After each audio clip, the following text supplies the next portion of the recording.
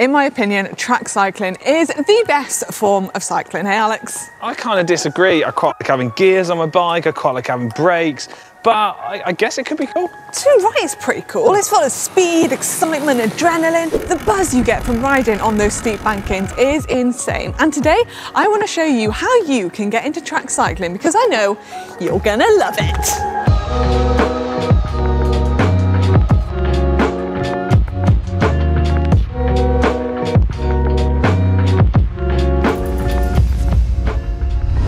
First job is to find a velodrome. When you head inside, these tend to look a little bit like a Pringle, and they range in length from 200 meters up to around 400 meters. This is an Olympic-sized velodrome, so it's 250 meters long, and it's typically located indoors. There are, of course, outdoor velodromes, which are a little bit longer in length and don't feature the same steep bankings that we've got here. Talking of which, what's the reason for those super steep bankings? If a rider was to ride round a flat circular track, they would find it very hard to stay on the track, especially at high speeds, and it would be near impossible to actually turn around the corner. The steep banking of the track creates a centripetal force pushing the riders inwards, allowing the riders to hit really high speeds while staying on the track. Anyway, back to the search for our velodrome. In the UK, we're fortunate enough to have 5 Olympic-sized indoor velodromes. And we have just over 20 outdoor velodromes. And outdoor velodromes are a great place to start if you're new to track cycling. A quick search online and you will find your nearest velodrome. At most velodromes, you'll be able to book a taster session. So this is usually where you can hire a bike, like I've done here today, and then you'll have a coach or instructor that is able to guide you around the track, keep you nice and safe, and give you the confidence to come from here up onto the track. Don't bring your road bike to the track session and expect to use it. Track bikes are very different to road bikes. Yours is cool as well, isn't it? It's pretty cool, isn't it? Track bikes are amongst the simplest types of bikes available, with no brakes and a single fixed gear, meaning riders cannot freewheel. Some pro riders can actually reach speeds of up to 60 kilometers per hour, so the absence of brakes is vital to prevent crashes, as riders are able to ride closely together at high speeds without the worry of someone ahead suddenly slamming on the brakes. Track bikes have just one gear, and choosing that will depend on how fast you're going to ride and also your personal preference. A bigger gear will result in a slower cadence, and a smaller gear will result in a faster cadence. Choosing the right size gear could be the difference between winning or losing a race, but you don't need to worry about that. So what do you need to take to your track session? First off, cycling kit is a good idea. You don't need any fancy skin suits, shorts and jersey will do fine, or whatever you prefer to ride in. Crucially, you're also going to need to take your cycling helmet. You won't be going far without that. Also, particularly handy to have is a set of cycling glasses. These could be clear or have a tinted lens as well, and these will just keep the wind out of your eyes as you're cycling around. Another thing is cycling shoes. Now, you can bring your own cycling shoes and pedals to put on the hire bike. They don't sometimes let you change the pedals, so be prepared to use either the shoes that they provide or bring your own trainers. During your taster session, you're going to be doing plenty of cycling, so it's a good idea to bring some water with you and also some snacks such as a banana or an energy bar, because you're going to be burning lots of calories off.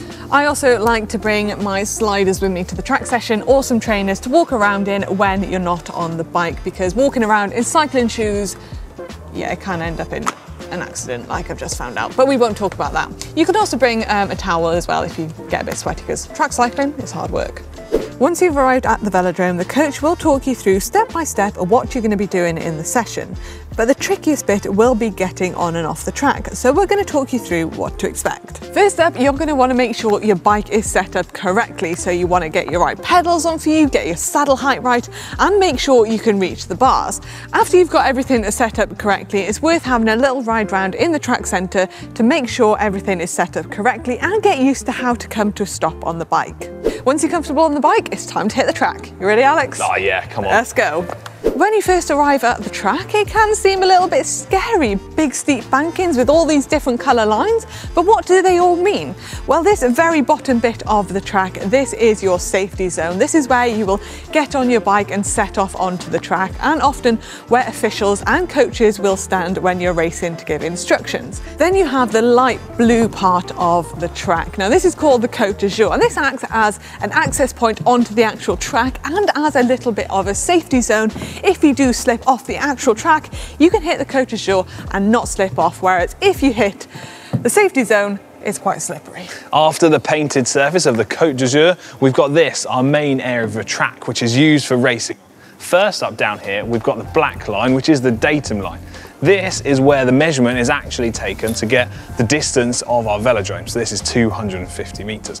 Further up here, we've got the red line, which is known as the sprinters line. And then further up still, we've got the blue line, referred to as the stayers line. And that's where you'll quite often find bunch races going around, and is a good point for people to ride around regularly on. So you're gonna make your way out of the track center onto this safety zone of the track. And the first thing you're gonna need to do is to check to your right to make sure there's no riders already using this area. Otherwise you run the risk of crashing into them. So on the safety zone, you can go at a brisk walking pace to get yourself comfortable and confident on the bike before heading towards the Côte d'Azur. Once you've got your bearings on the safety zone, you can then move on to the Côte d'Azur. So you want to check if the track is clear just by a quick look over your shoulder to make sure you're not going to collide with anybody.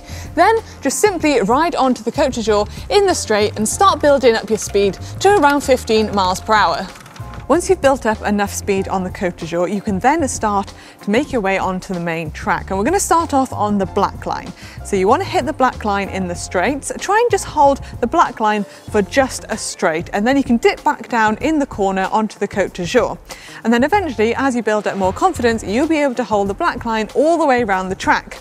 Once you're confident in the black line, you can then move up to the red line and the blue line, and before you know it, you'll be riding right at the top of the track, having a whale of a time. So you've been riding around on the track, you've built your confidence up, you've done lap after lap after lap, but eventually you're going to tire yourself out and you're going to need to know how to get from the main part of the track down to the safety of the track centre without causing any problems and having any stress whatsoever. Yeah, well, one thing not to do is don't stop pedalling, because it will not end well. Your back wheel will flip up in the air and you're probably going to crash.